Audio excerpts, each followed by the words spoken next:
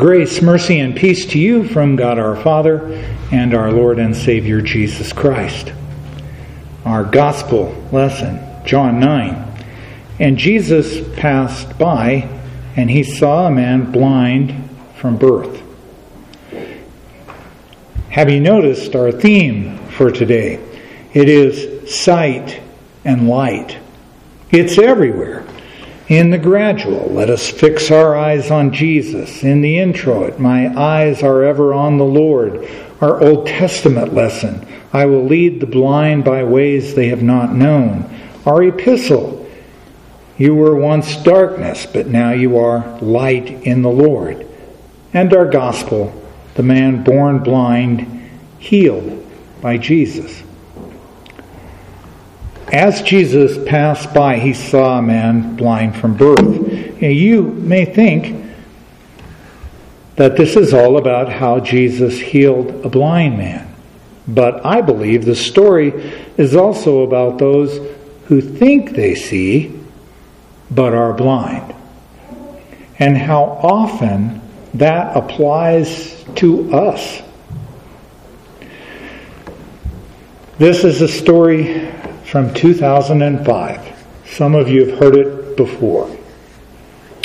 Tina and Laura and I went to Laramie to see the kids, who were all still in college. We had supper with them, had a great time that night. And then Laura stayed with her sisters for the night. Tina and I drove home for an evening together. Probably the first evening together alone in over a year. The thing is, when we were in Laramie, we bought an entertainment center. A place to put our TV. And when we got home, we made the mistake of opening the box. And that's when it happened. I went blind. The male side of my brain staged a coup. I had to put that entertainment center together. It was already almost 9 p.m. This was crazy, but nothing would deny me it had to be put together. And at 12:30, we looked at the new entertainment center, a real thing of beauty. I was exhausted. The last half hour had not been very pretty. Tina and I had gotten grumpy and testy. I looked over at my wife slumped in the chair. And suddenly, I could see again. The evening together was over. There it was.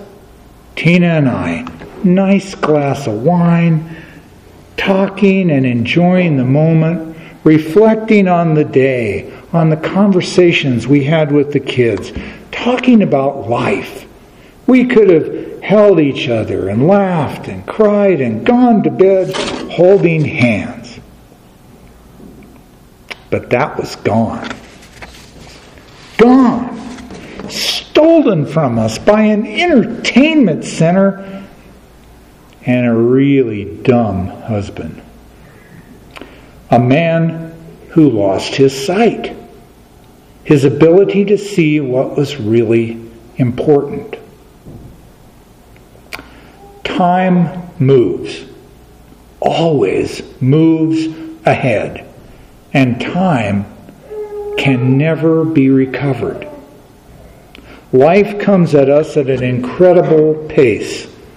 One day it's just you and your wife, the next there's kids all over the place.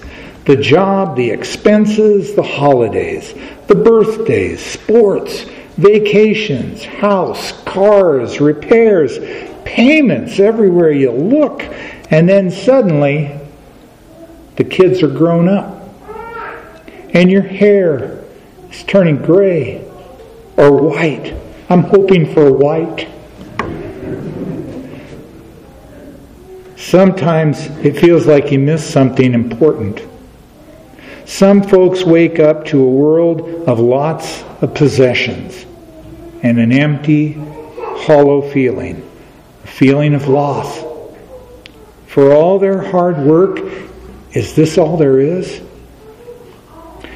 There's a great scene in the movie Megamind where Megamind has defeated his rival Metro Man, and now he's in control and he can have anything he wants, but he finds that it's all empty.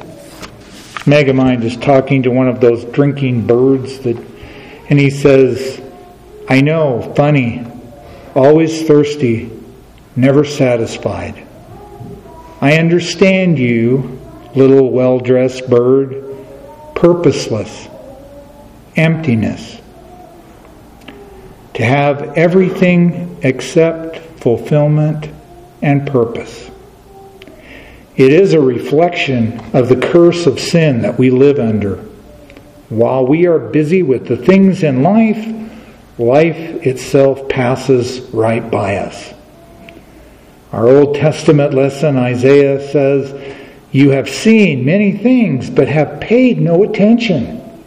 Your ears are open, but you hear nothing."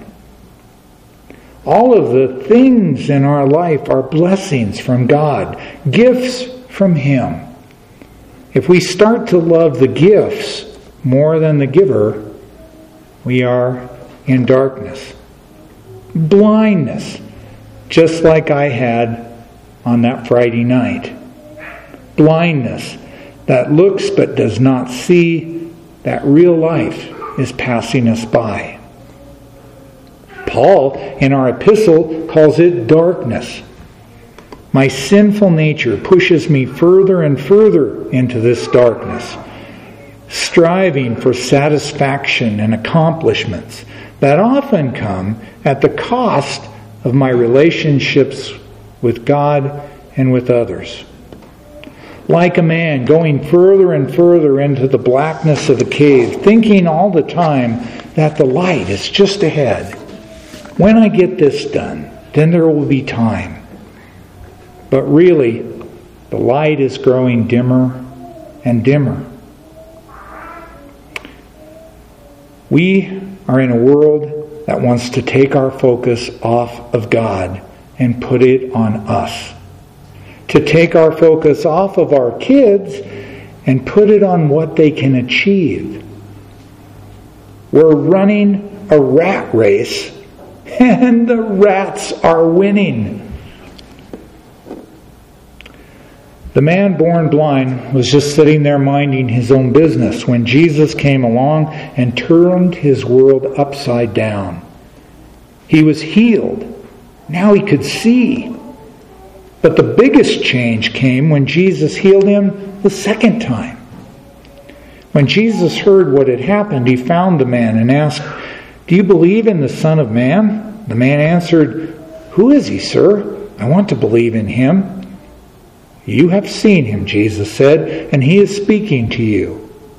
"Yes, Lord, I believe," the man said, and he worshipped Jesus.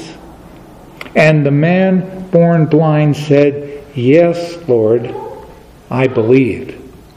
Now, not only could he see, but he was alive in Christ. The darkness of our sin wants us to believe that the good life is only those times when things are going great.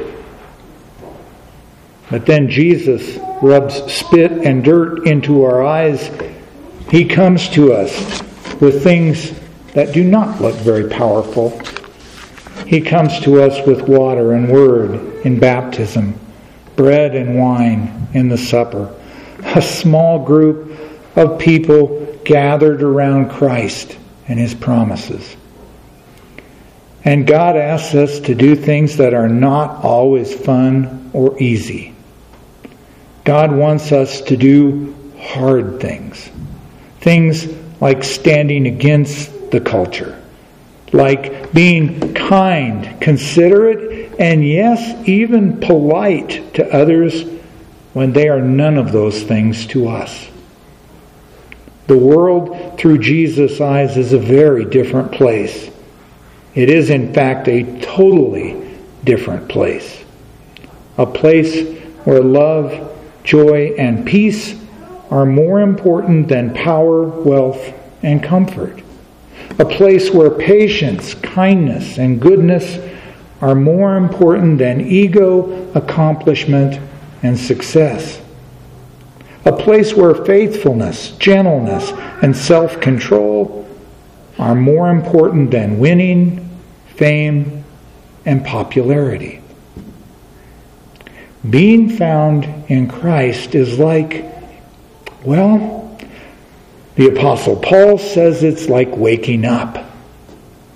Wake up, he says in our text, O sleeper, arise from the dead, and Christ will shine on you. It's like rising from the dead, moving from death into life, finding forgiveness from Christ for ourselves and for others. Life eternal, life in Christ, it's all a gift. It is all the grace of God. Grace that loves the unlovable, that accepts us sinners into the family. It is a love that does not bar the door and remove our nameplate when we mess up, when we sin, when we rebel against God. Jesus did not come to condemn us, but to save us. Wake up, O sleeper, rise from the dead, and Christ will shine on you. Jesus brings sight to the blind, and that is often us. He helps us reset and see that life is too short to spend it all on things that are not eternal. O Lord Christ, give us sight to see everyone else the way you see them. Give us sight to see the opportunities for service and love all around us. Help us to see that serving others, loving our family, is so much better than just trying to get them to love us. Lord Jesus, help us to be content with all the gifts that you give us. Give us sight to see you as you are. Sight to see your suffering, your crucifixion, your resurrection. And sight to see ourselves as forgiven and healed sinners who are on the road to heaven because of your grace. Lord, we believe. And believing is seeing. Amen. The peace of God, which passes all understanding, keep our hearts and minds in Christ Jesus.